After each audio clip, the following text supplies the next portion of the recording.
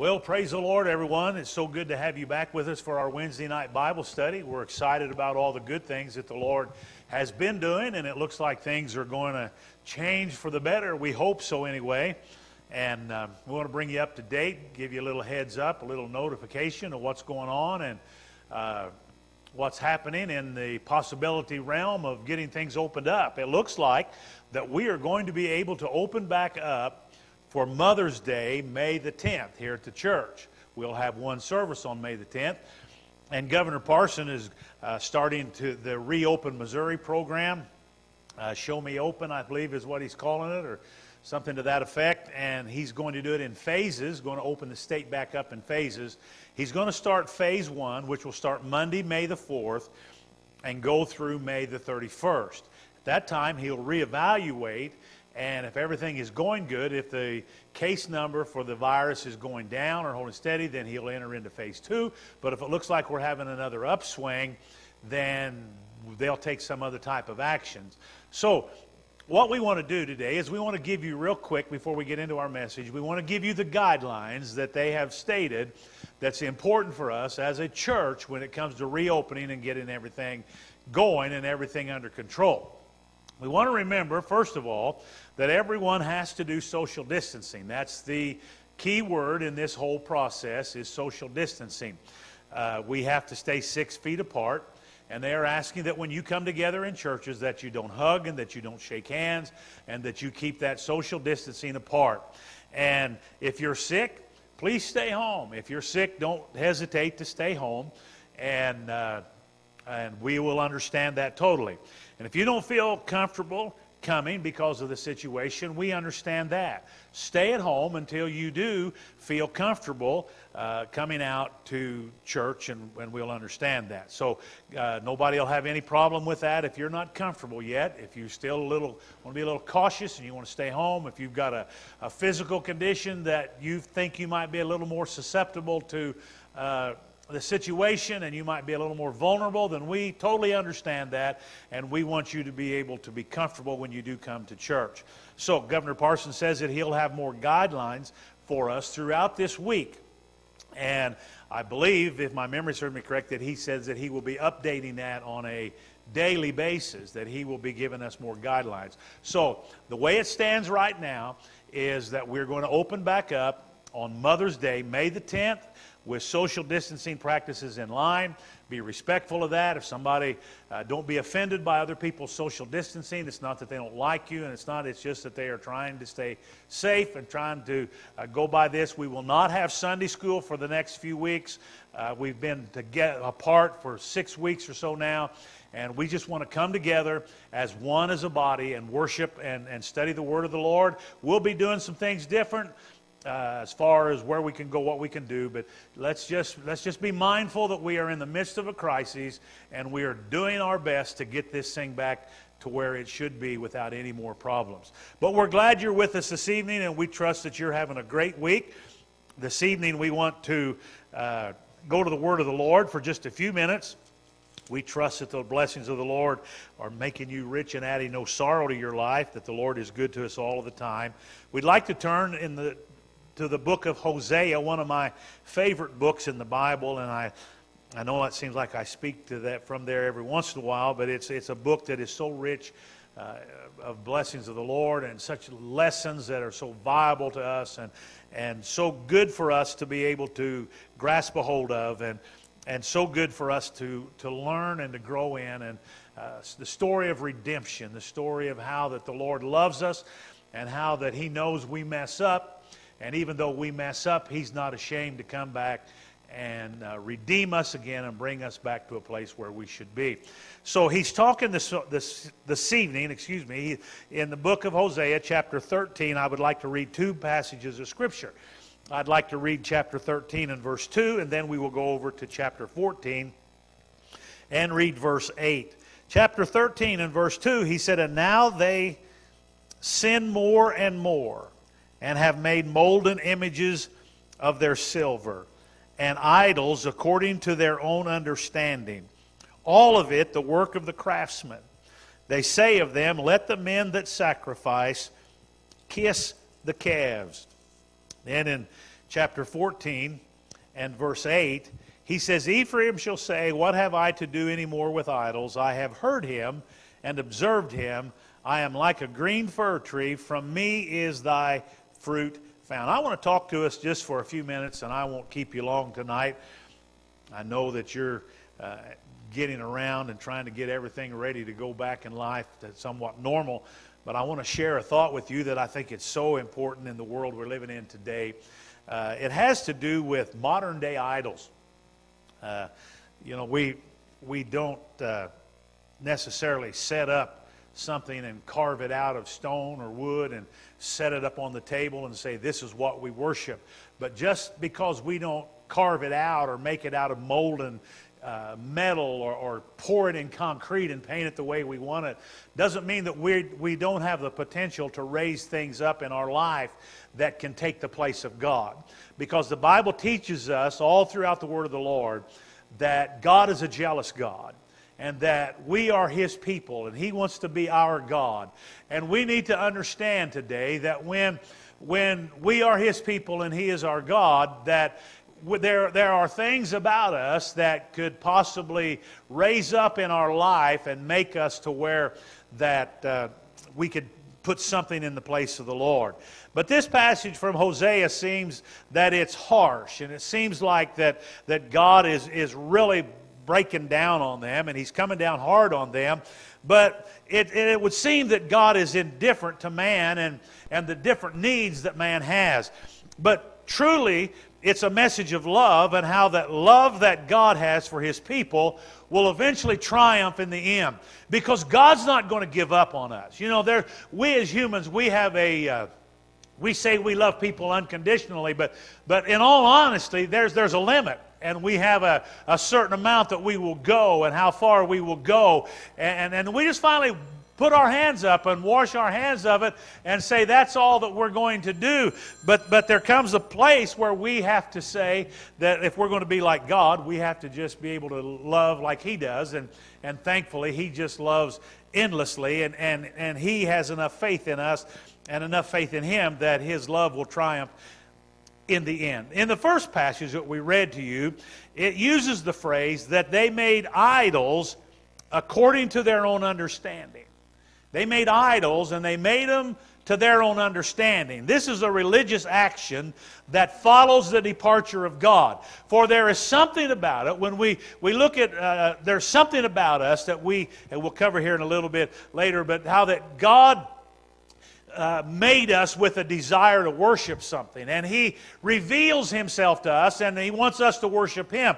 But when we don't worship Him, we will raise up something else to take that place, because that's just what we need. We need that. So it's a religious action, this raising up idols according to their understanding. It's a religious action that follows the departure from God. And when we look at idols, we have to consider three things. We have to consider the cause. Why do we do that? We have to realize the course of it, what we do to do that, and then we have to realize the curse that comes when we raise up idols. So real quickly tonight, we'll get into this. What's the cause of idolatry? What causes that? Why has men throughout history made idols for themselves? Why have they done that? Because idols are a false answer to the religious call of the human nature that God put in us. This cause is found in the ways when we have a clouded view of God. Humanity is created with that, as we already mentioned, with that inherent desire for God. There's something about us that wants God, and every man has his God. We either have the real God, the right God, or we substitute something else, regardless of what it is. We do it according to our own understanding.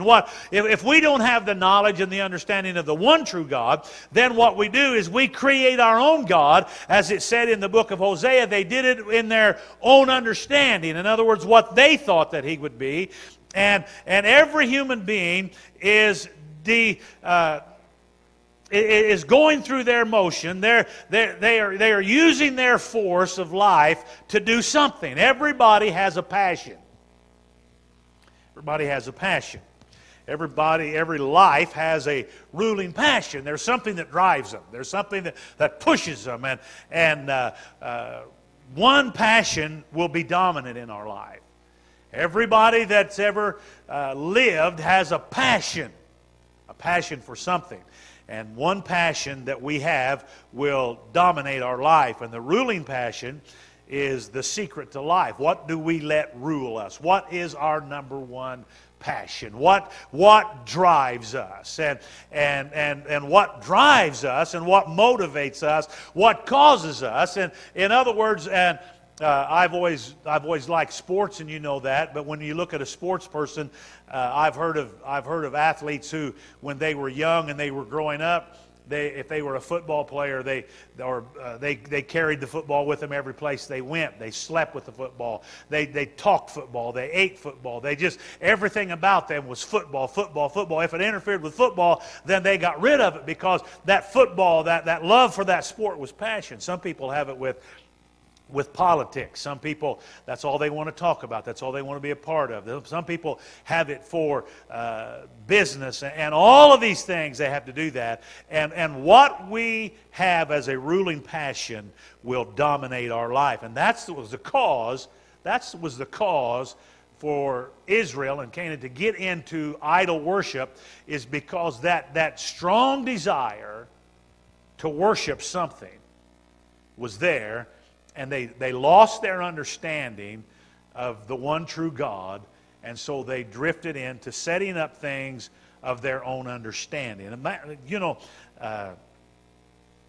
people's understanding takes us to the second part of this, the course of it.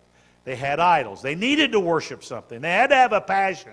They had to have something to love and something to devote themselves to. So what did they do then? That was the next thing, is the course of it. They had idols. Or how did they do this? They did it. They set up an idol. We're going to worship something. So what are we going to worship? We're going to have to worship something that is according to our understanding. Something that we think. Something that we conceive. Something that we know is there. When men lose their vision of God, they construct our own, or they construct one of their own. They construct a God of their own, and they do it according to their own understanding, because they try to evolve in their own thinking what God is. What is God? You can take 100 people who don't know God, and you could have them describe what do you think God is, and we hear it today. This were the terms like the God I know, the God I believe in, the God I serve. The God will not do this or will not do that. I heard recently a professional athlete who will probably someday be a first ballot Hall of Fame football player. He made the statement that he left Christianity because of the fact that he said, I could not conceive of a God who would not like this or not like that. So he said, if I can't conceive of a God who would like this or not like this, he said, I can't serve that kind of God. That's what he was doing. He was trying to evolve in his mind his own understanding of what God was, and so therefore he was going to worship a God of his own understanding. In Solomon's day, idolatry took two forms. When Solomon died, first of all, the kingdom was split because of his sin, because of his lifestyle, and it became a northern kingdom and a southern kingdom, and Jeroboam was the ruler of the northern kingdom, and he set up a new center of worship. And he did this for political purposes, because this is what the people wanted. So he set it up, and we won't take the time tonight to go over this, but he did not deny Jehovah, God. He did not deny the one true God, but he made it a likeness unto his understanding. He said, there is a God, but he said, this is how I feel like God should be. And he did it in his own understanding. And this is the meaning of the calves in our text. It was a false representation of God. They said, everybody here, we want to worship God, so we're going to make God into this image that looks like a calf. He wasn't denying it was God. He was just saying, this is what we understand God to look like. And they would come and they would worship at that God, and they would kiss that calf in their attempt to worship God.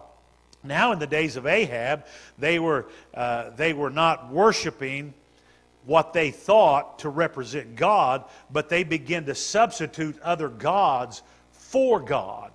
and idols according to their own understanding. And the curse of the idols was that when man makes idols, they make them like unto themselves. That's what we want. And the results of that are disastrous. I want to read a scripture for you today for tonight from the book of Psalms, Psalms 115. This is what David was saying. Now think about this in light of what we've been talking about. Psalms 115 verse 1 says, "Not unto us, O Lord, not unto us, but unto thy name give glory for thy mercy and for thy truth's sake. Wherefore should the heathen say, Where is now their God?" He says, "But our God is in the heavens. He hath done whatsoever he hath pleased." In other words, he says, the heathen says, "Where's your gods?" He said, "Our God's in heaven, and our God does what he pleases. He does whatever he wants." And he says, now notice this. This is interesting. "Their idols are silver and gold, the work of men's hands. They have made their gods after their own understanding. They shaped them with their own hands and made them that way." He says, their gods, their idols, they have mouths, but they speak not. Eyes have they, but they see not. They have ears, but they hear not. Noses have they, but they smell not. They have hands, but they handle not. Feet have they, but they walk not. Neither speak they through their throat. Now verse 8 says, "They that make them are like unto them, so is every one that trusteth in them." In other words, what he was saying, he said they have all these gods who they've made, and they've made them like themselves. They've made them like themselves. This reveals the vicious cycle that men make idols like themselves. And when you make an idol like yourself, it's imperfect, it's polluted, it's debased, and they become like the idols that they create, and they become empty, and they worship these things, and it leaves them empty. They worship the sports, they worship the politics, they worship the money, they worship the prestige, and then when it's all over with, they find themselves still empty, because in their own understanding, this is what it takes.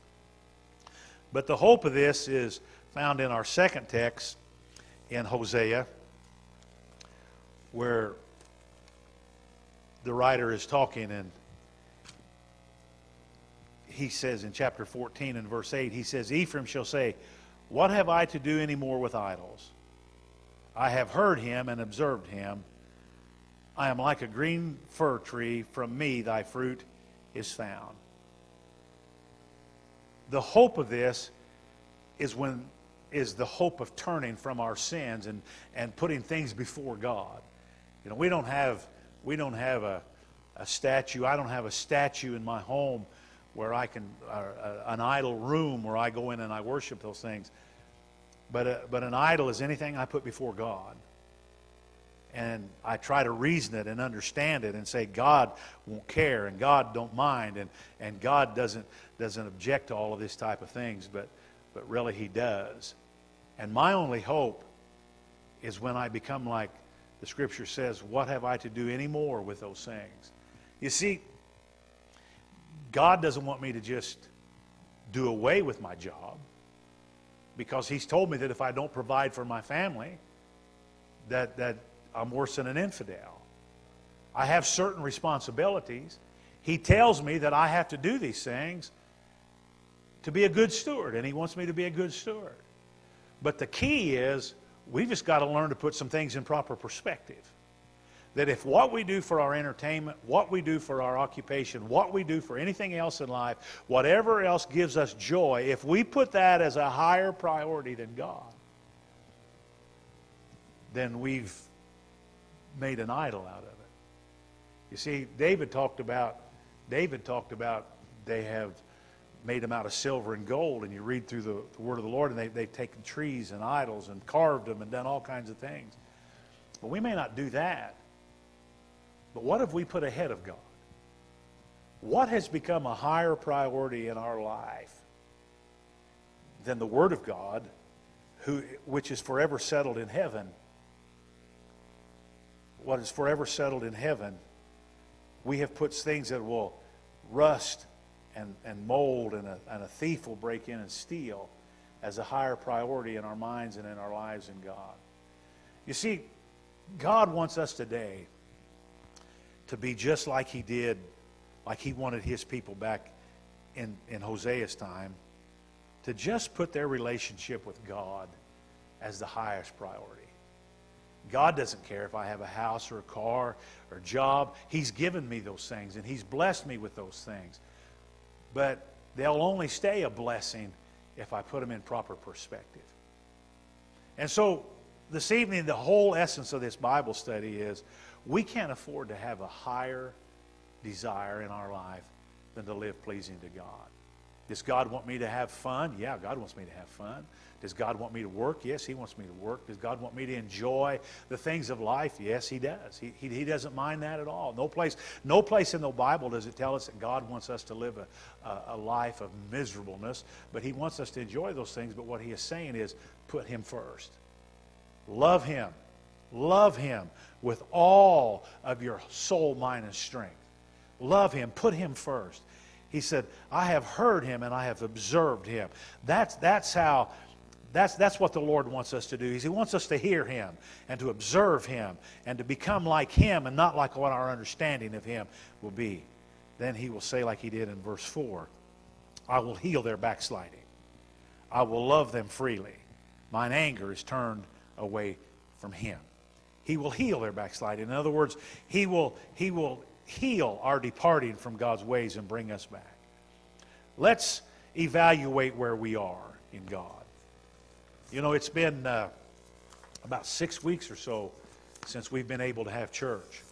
It's been about 6 weeks. And to be honest about it, there's been zero accountability. You've not had to see anybody. Nobody has seen you.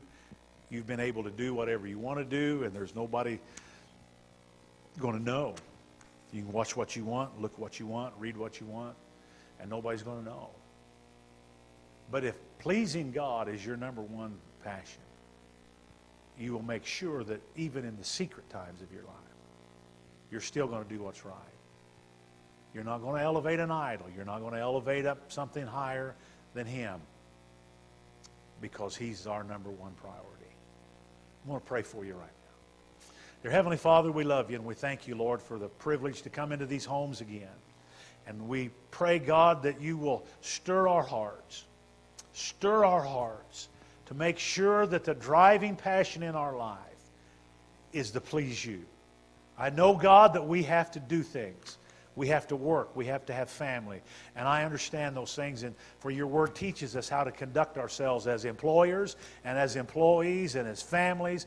And it teaches us that it's okay to laugh, because laughter is like a good medicine, and that our children are to bring us joy, and our families are to bring us joy, and Your blessings are to be heaped upon us, and we're to work and do those type of things, God. But let us make sure that we put none of that above our desire to be pleasing to You.